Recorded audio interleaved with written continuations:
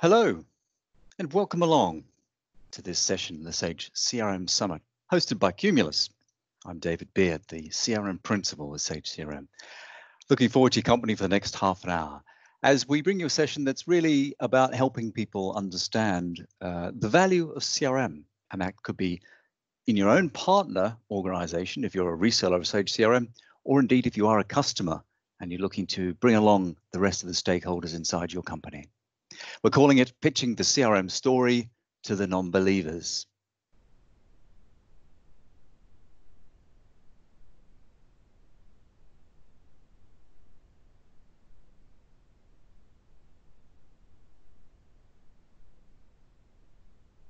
So let's make a start. Let's first of all take a look at this idea of, well, what is customer relationship management all about?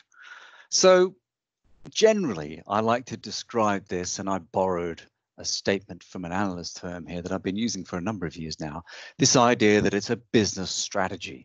Sure, there's software involved, sure, there's delivery and people to be trained and things like that, but it's a strategy, and it should be thought of as strategy inside any business, whatever they do, designed to optimize the way they are going to market, how profitable they are, how to manage revenue, and how to manage, importantly, particularly these days, more than any other, this ability to manage customer satisfaction. And for me, over the years of working with partners, with customers, and delivering implementations and sales training, this idea comes back again and again. If you're looking to bring the non-believers along with you, it's great to speak in terms of measurable value. The idea that this software and the delivery of it can be brought to help any business. And if you focus on that lens of increasing revenue, avoiding costs, or improving service, it's a really good way to focus everybody in a business, wherever you are, whatever you do, around the value of what CRM as a strategy, firstly, and software, secondly, can bring to a business. It's a great way of thinking about CRM inside anything. So, typical business functions, whatever a business does, they're usually looking to drive revenue, either increase it or maintain it in some way, avoid the costs in doing that story, and driving some, hopefully, improvement or increases in service, customer follow-up, whatever those measures are. And so it's useful to think of those three things, those lenses, if you will, as I mentioned earlier, inside any business. And as you sit down and talk with stakeholders in a business, to ask questions about how well they go to market and how well do they, in particular, find new business, sell to those companies they find, and then look after them at the end of it all. So keeping in mind all the time the measurement pieces at the top. What are the increases in revenue we can do? What are the cost avoidance we can do? And equally, this idea of improving service. And then thinking about it in terms of the businesses you're talking to, how well they do these things. It's all about the focus points of the business. Now, sometimes, depending on how you approach the CRM story, it can be really top level. It could be you're speaking to the owner operator of business and you want to have a good strategic conversation about what is it they do now and where do they want to be in 2 years' time and what's their market approach and things like that. And CRM could help them enable that story. But I think it's equally important to remember that you may indeed, particularly if you're a reseller, but equally if you're a customer and looking to bring along other non-believers in your company, it's also important to think about the people you're talking to and what their exact focus is. I know that sounds kind of obvious. It's almost like a sales 101 question. Who am I talking to and what are they interested in? But it's important to remember that CRM type conversations, the product and where it could be used, should be thought of at three levels because you're not entirely sure who you're talking to or what their focus is. So at the very bottom, if you go to the analytical, it could be that you're dealing with a particular department in your business, if you're a customer, that's all about, say, I don't know, doing digital marketing. And actually what they're looking to do is do much cleverer marketing based on more relevant data to inform the way they target their emails, rather than just blanket emailing everyone in the database. So that's a very analytical need.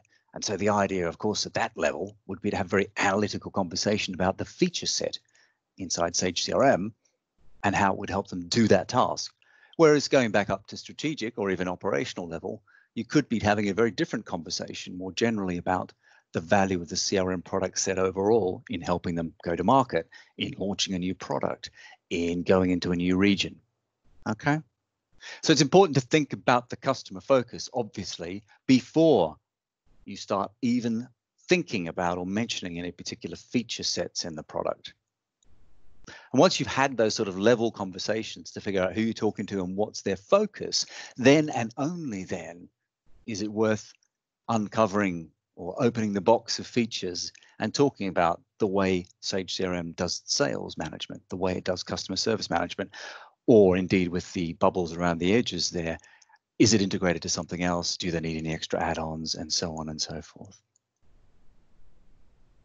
The business value you present on the product, as it says on the screen there, can be all sorts of things. You could touch on 33 features in the product, but it's a waste of your time if you're a reseller or a customer if you're presenting the wrong things to the wrong person, or whether the conversation is misaligned.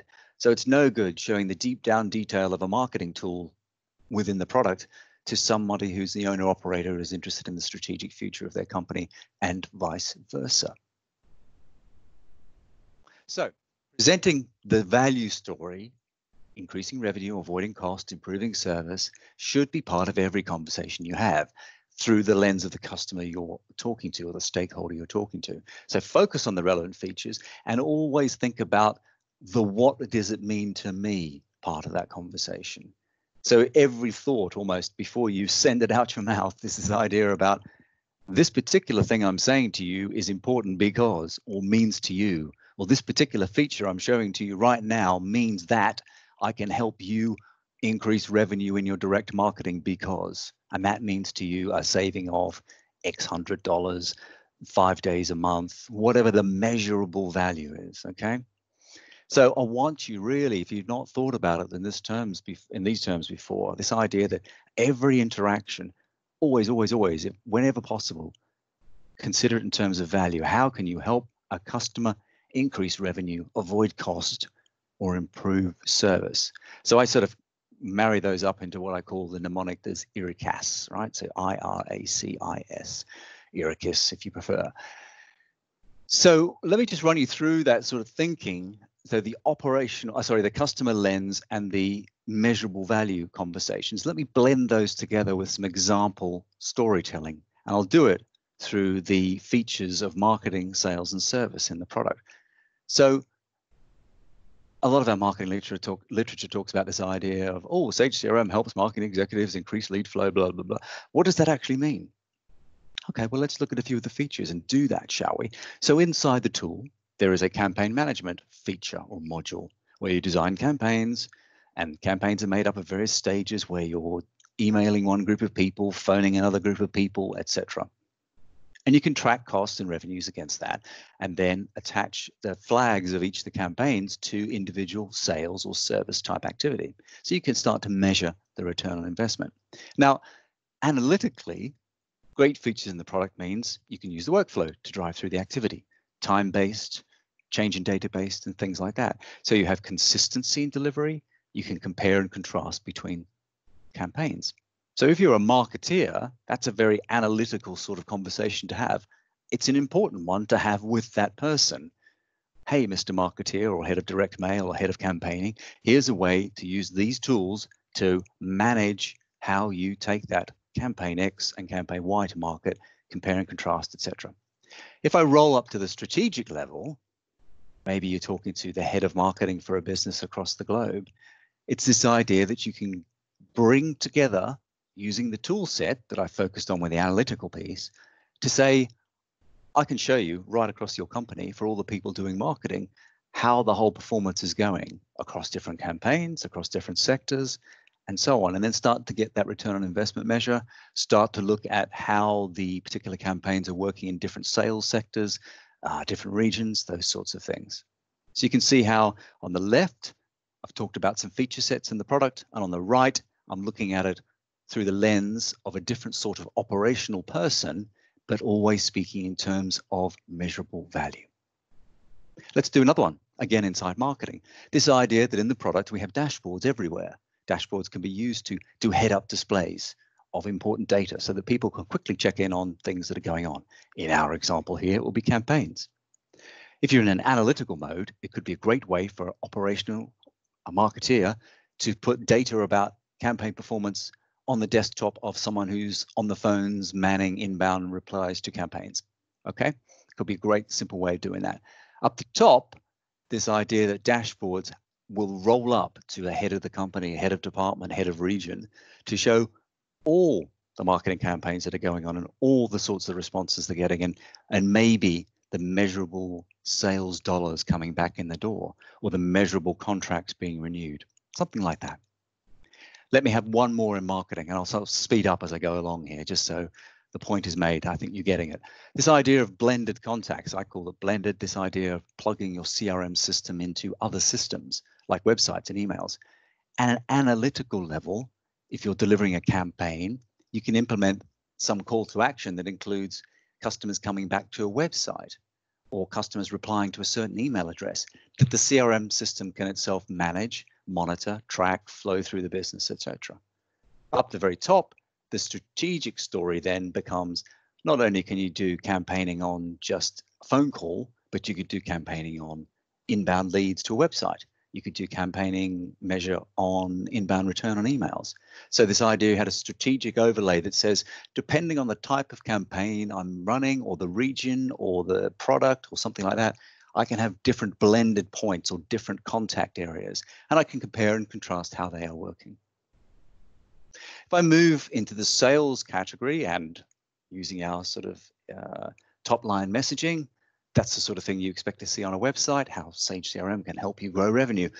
How do you take those conversations further down? Right, well, let's look at a couple of features within the product that can be applied to people in those sales roles. And again, I'll do it in an analytical to strategic flow. That makes sense. So within the product, there are templates and processes you can automate. What does that mean at an analytical level? Someone could design a sales workflow for a particular product, then roll it across different teams, regional teams, operational teams, so that the accuracy and the methodology is the same and that people capture the details you expect them to capture. So you get a very analytically rich set of data back rather than hoping just each team remembers to fill in all the details. And if I roll up to the strategic level there, head of department, head of company, the message is slightly different. Just as valuable, I think, but slightly different in that you are saying, here's a way I can use a particular feature to make sure that people are as productive as possible when they're following up leads, following up sales quotes, perhaps that they're all automatically capturing the forecast value of a sale just as part of the normal workflow rather than relying on each team to manually fill in the numbers. Much better productivity helps them avoid cost in that example, perhaps also increase revenue. Something we talk a lot about is this idea of improving the 360-degree view, whatever team they're in. I'm talking about it in terms of sales here. From an analytical context, it could be that you're just giving the ability of a sales lead to put on the desktop in front of everybody the latest sales overnight or our top 3 performing salespeople. So you're getting that rich data you can drop straight into a report. Whereas at the top of the business, when you're talking to the owner operator, so strategic lens, it could be that you're giving a much better way of doing business planning. What do I mean by that? This idea that you're aiming into a new market, you're hoping to get an X% growth in a particular customer segment, and you're rolling all that data up through all your different divisions, your different product lines, your different sales teams to show how that strategy is working. Is my retention good here? Is the customer experience story strong here? And so on.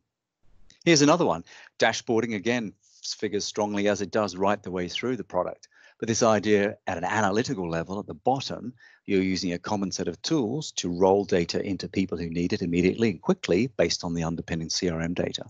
Whereas at the very top, dashboards right across the business can ensure that staff at the higher levels know exactly how different teams are performing, maybe compared to each other, maybe compared to different product lines, maybe compared to different times of the year, those sorts of things.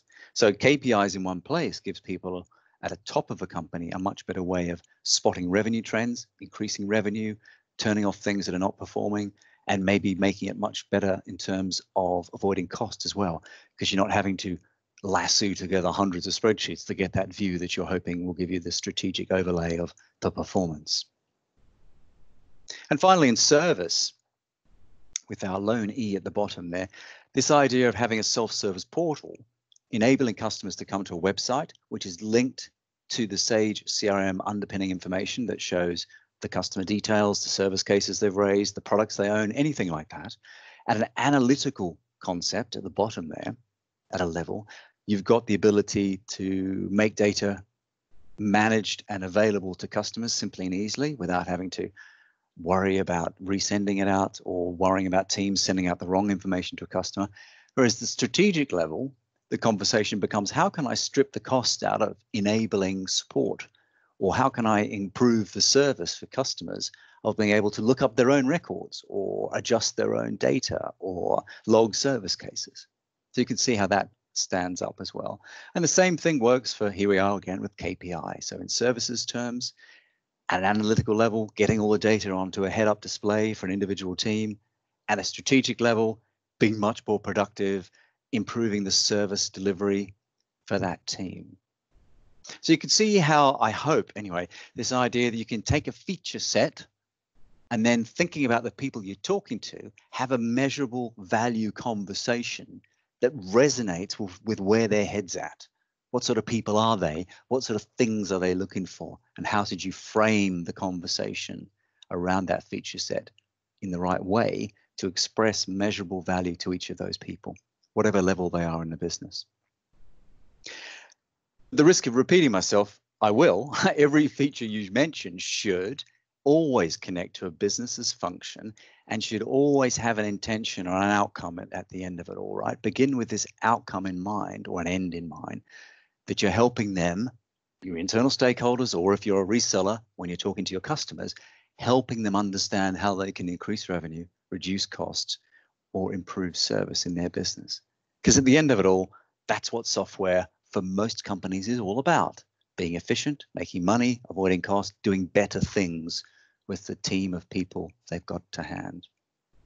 So I'd encourage you, in whatever role you are, internal, with your own colleagues, or as a reseller talking to customers, have a structure for these conversations, right?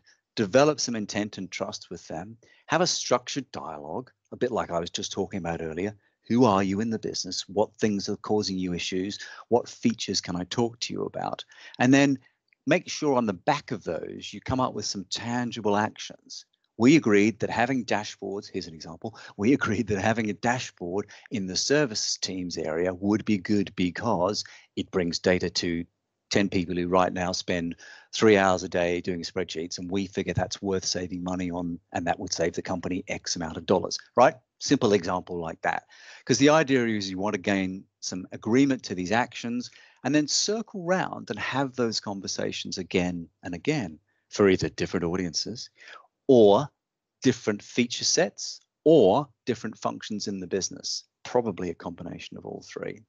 And if you communicate with a specific purpose and you know about the company you work for, or if you're a reseller, you know about the industry you're talking to, have this meaningful conversation and think and ask thoughtful questions on the back of that. How do you do marketing to your customer base? How do you sell to a new region, sell a new product to a new customer? And then, really drill on these business process questions to understand the goals and the challenges. And the goals and the challenges will help to form the beginnings of that structured, how am I going to increase revenue for you with this product or avoid cost or improve service? Quantify the benefits is where we're going with this. So to blow out those green squares a bit more, and I'll give you just a couple of quick run throughs here. Broad organizational goals. Who are we? Why are we in business? Objective strategies, whatever. And then break down into goals and resources by product line, by team, by region, whatever that is. And then start firming these up into goals per team with open questions. And then start drilling down into specific things to make sure you then form some impact questions or impact answers. So using my previous example of direct mail or digital marketing, it could be, I know currently we have 5 people who spend 3 hours each a week lassoing spreadsheets together. If I could move them to CRM with an inbuilt campaign tool where the data is captured automatically, how much is that going to save the company in terms of time and human capital? And then do that again and again and again for every business team in the business. We'll talk a little more about how deployment of CRM matters in some of the other sessions. Danny particularly will be talking about 357. I will talk about managing a successful project. And a lot of these ideas will circle through those sessions as well, by the way. This idea about you need to frame the big picture, broad organizational situation, as it says at the top, but you do need to drop into detail across different departments to then help figure out, well, where do we start with this CRM project? Are there 5 things we must do next month? Because you'll end up with a list, I promise you, 50 things the customer could probably want. You have to prioritize, right?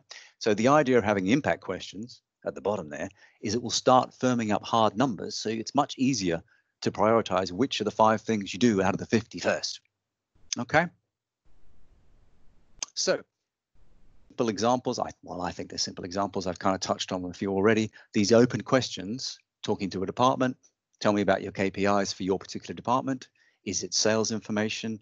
How do you go to market? How do you manage these particular processes? And then you start dropping into this specifics or specificity of questions. What exactly do you mean by that data source? Where exactly is that issue of accuracy? What happens when the process doesn't work? And so on. And get the impact information out and establish the value. If you follow that sort of 3-box approach, tell me about how you do this. Tell me about what works and what doesn't work. Tell me how that impacts you. You can then start to build a chunk of information about a particular problem where CRM could help out. Okay. So it could be around how they do customer management. This is the same sort of thing. Tell me about how you roll up data from salespeople. What happens when the forecasts are good or bad? What does that matter? How would it improve it? And then what does it actually cost you when you do it the old way? And what could it be looking like when we do it the new way? And so on. Now, talking like this sometimes for people, particularly if you're in a customer and you need to think larger than your own department or your own role, it takes practice. You know, talking about business returns probably might not be the natural thing you're used to doing, but it is worth doing because there are lots of measures and there are lots of things that go on inside companies that people talk about. They go, oh, lead metrics or return on investment or sales by region or open rates, and it's important to think what these all mean and why they matter to a business. But you need to make it part of your conversation. Even if you're inside an organization, I think this matters just as much as it does to resellers who think that they are trying to get inside a customer's head. If you're inside a customer, it's just as valuable. So think about what it looks like. Think about yourself using CRM, but also put yourself in the shoes of your other employees, your colleagues, and think about the way they could measure, improve, deliver better returns, increase revenue, avoid cost, improve service in their particular role. A lot of the times I hear people say to me, yeah, but I can't get that team to think about CRM because they've got their own spreadsheets or they've got their own way of doing things and they don't believe in CRM. And a set of data I found some years ago, which I use again and again, it's still valuable because even if the data itself has changed, I think the direction of travel is still consistent. We asked a typical small or medium business customer of Sage, how do you manage customer data? And back then, and this is still valid now, look at the green and the blue, right? So people say, I use spreadsheets or nothing at all. They're just using Outlook files, shared directories or shared folders on a server, things like that, just to dump stuff in. And we know in 2020 that's just not really a sustainable way to run a business. And in fact, a survey done by Aberdeen Group looked at the way customers in that sector manage customer data and what benefits it brought them. And what they looked at is they looked at 100 so companies and they looked at sales effectiveness. That's what they called it. And specifically, they called it sales effectiveness by looking at how a company organizes customer-centric data, how they provide that data to people who need it, and how they use data, connected data, to do a better management of accounts. And here's what they found, right? So they grouped all these 100 companies into what they call the best in class. And what they found, the people who join up CRM type systems with back office systems, accounting, shipping, bar, they tend to find, or they found, I should say, that customers who do join up all their systems and make data available to anyone who needs it in the company will retain customers 94% of the time. And I think the really bigger and scarier number there is the 19%. So these are the people at the bottom who don't have joined up systems. They are only doing customer retention of 20% a year. 20% a year means every 5 years they are replacing their entire customer base. Now, maybe you know how much it costs to get a customer, maybe you don't. Generally, it's an expensive business to get a new customer on board.